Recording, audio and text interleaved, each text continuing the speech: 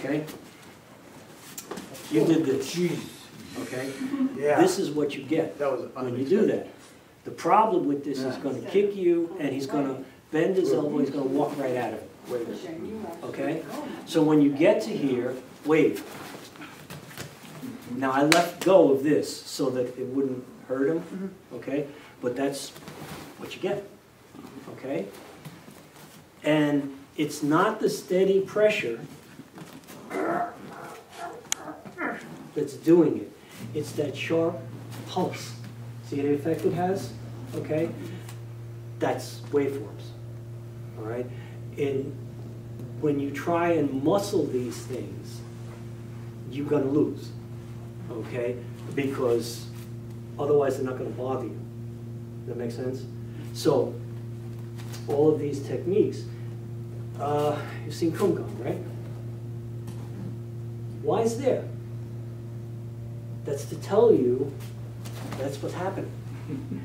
You okay? Do you understand? So these little twists that you see in your blocks and stuff like that, they're not for you to hit here. Okay? They're not for you to hit here.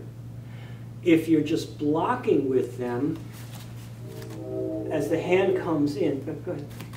As the hand comes in, this twist is just to redirect it. Okay?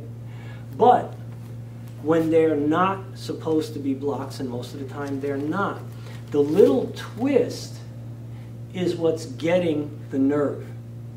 Okay? It's not, or is it doing the movies? Okay? If the little twist is what... That's it right here, Tom.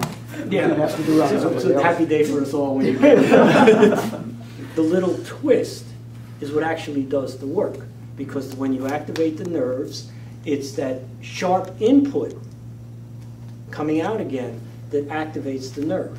The steady pulse does nothing. Okay? So these waveforms now are your way of activating those things in close. Does that make sense? Okay? And they'll work, as I said, with these types of things because the vibration always gets through. It's the same thing, if I do this, resist.